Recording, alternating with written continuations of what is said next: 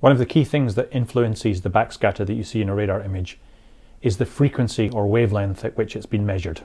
Depending on whether or not you're measuring at C-band or X-band or longer wavelengths like L or P, can have a huge influence in the backscatter that you will measure. A good example of that is in vegetation. So with short wavelengths, you're mostly interacting with the smaller elements of a vegetation canopy.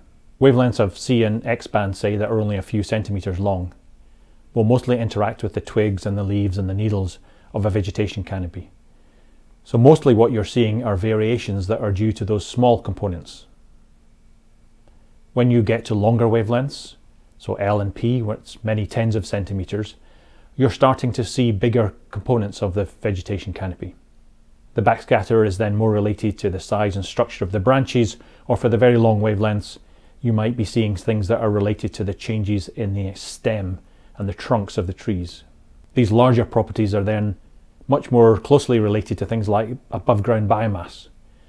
And that's why longer wavelengths like L and P have a much closer relationship to the biomass of a forest. The higher the biomass and the more material there is in the forest, especially in the larger components like the trunks and the larger branches, the larger the backscatter you'll get at the longer wavelengths, like L and P band. One of the key things about the size of wavelength and the scatterers is that as you get to longer wavelengths, it interacts less with the smaller components. So as you get to long wavelengths like L or P band, many tens of centimeters, the smaller elements in, say, a vegetation canopy, like the leaves and the small twigs, have less impact on the microwaves that are passing through the canopy. The wavelengths tend to interact more with objects that are similar in size to the wavelength.